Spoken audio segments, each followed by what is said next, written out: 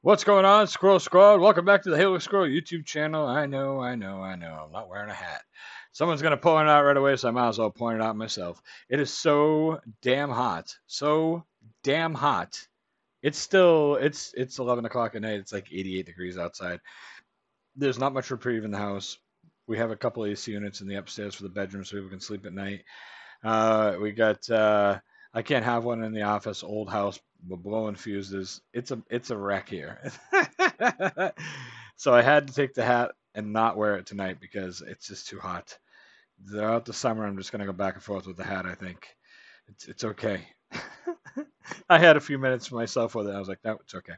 Anyways, it's Mitchell Webb Monday, and it's the Underdog cricket movie. This is Lazy Writers. And I guess this Lazy Writers was a series I looked up, and there's a few different kinds of ones named Lazy Writers, so I'll maybe start looking into them. Anyhow, if it's your first time here, this is our comedy reaction on Monday, and we do a little bit of everything, some culture, sports, whatever. And I have two other channels. I have Look Squirrel Down Under, where I'm looking into the UK. I'm sorry, this is the UK. I'm looking at Australia. Down Under doesn't make any sense for the UK, right? That's that. And then the other side of Squirrel, which is where I listen to music, all genres, all kinds, everything. Right now we're doing a lot of Angelina Jordan, which is absolutely amazing. This girl's unbelievably good. So I usually talk about it, and then when we listen to the whole thing, I listen to music uninterrupted. I do not interrupt the songs when I do my music reactions. And then on the other side, get it? We talk about it a little more, and then we end the video. Yeah, anyway. See, I've talked enough. Let's go. It's done.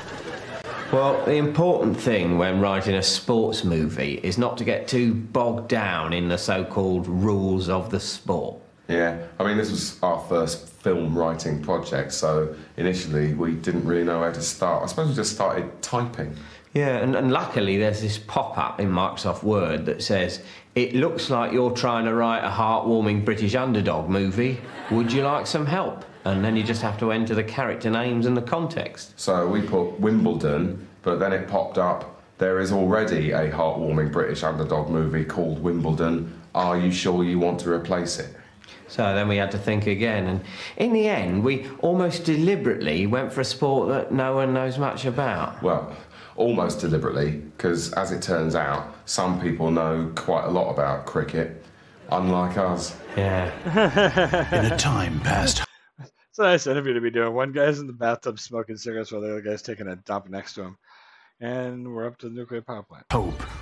In a world gone to crap, one man had an idea. Here, look, lads. Look what I've found. Calm down, Arthur. There's no point getting excited about anything.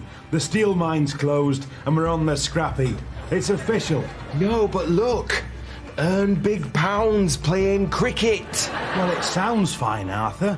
But cricket, here in Yorkshire, don't talk soft. Did I hear someone say cricket?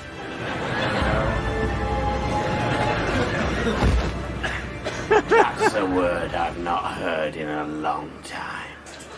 What would you know about cricket? I only used to coach the Manchester United team.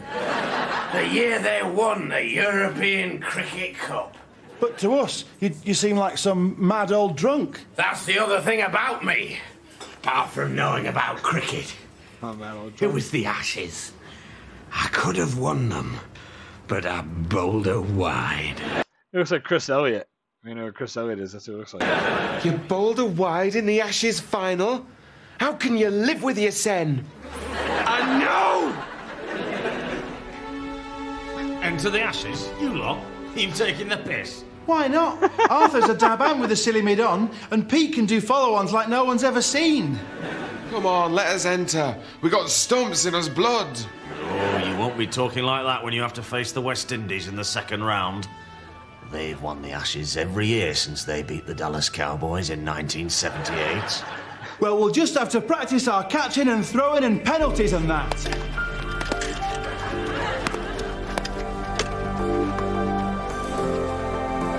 Run! 10! Come on, lads! You've got to bat more! But the bat, it's so narrow, it's perverse!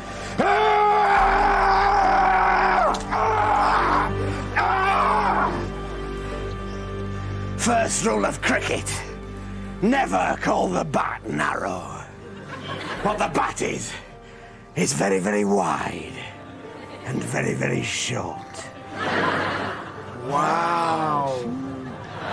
Now, carry on bowling and try and do that thing with your hand and your wrist where you make it bounce funny. Welcome to the 200th World Ashes Cricket Cup between West Germany and Pisswhiddle Steel Batters from Pisswhiddle in Yorkshire. Pisswhiddle. Well, the Pisswhiddle team very much the underdogs, but anyone who saw them beat Yugoslavia at cricket in the semis by 400 wickets to 7 runs, all of it for 8, will know that they're not to be underestimated. And West Germany, famously a bunch of cheats. As ever.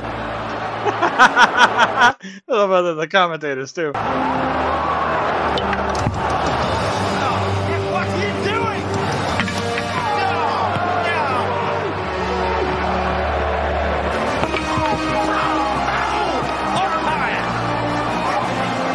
Now that it's half-time and it looks like we're about to lose, I want to tell you a story.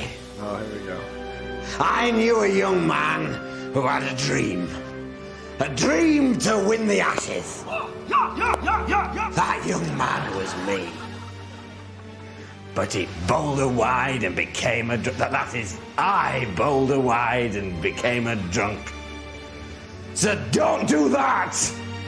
Now it's your turn to be the team that stands in pairs with the bats rather than the ones in a sort of spread out crowd chucking it around.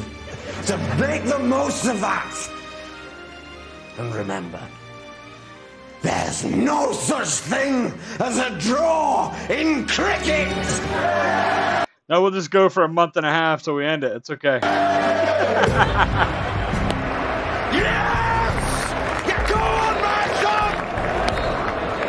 These Pisswhiddle boys really can cricket. What a run. This summer, from the location manager of Billy Elliot and the catering staff who brought you the full Monty. Yes! Remember what they taught you! No, not that! I was wrong! Featuring someone who was very nearly in Brassed Off, comes a film to touch the child in all of us, but not in that way. They're bringing urns and sandwiches onto the pitch. They think it's tea. It is now.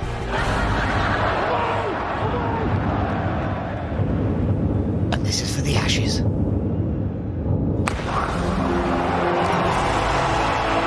I can't believe they've done it. They've actually done it. In cinemas this summer, the full number of overs that are scheduled to be bowled that day.